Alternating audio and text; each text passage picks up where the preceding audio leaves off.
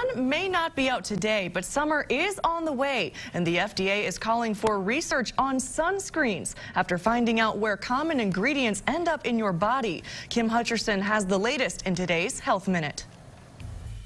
For decades, sunscreen has been a sort of super sealant, endorsed by doctors, parents, and beauty experts around the world for protecting your skin from harmful UV rays.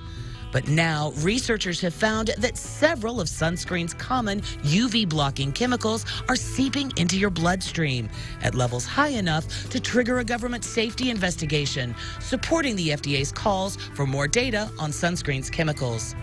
There are 4 chemicals in particular that scientists are focused on in cream-based sunscreens: avobenzone, octocrylene, ecamsyl, and oxybenzone. So should you panic, toss your tubes, and just feel the burn?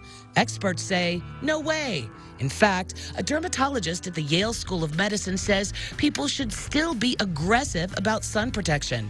And experts say it's way more dangerous to catch a burn. For today's Health Minute, I'm Kim Hutcherson.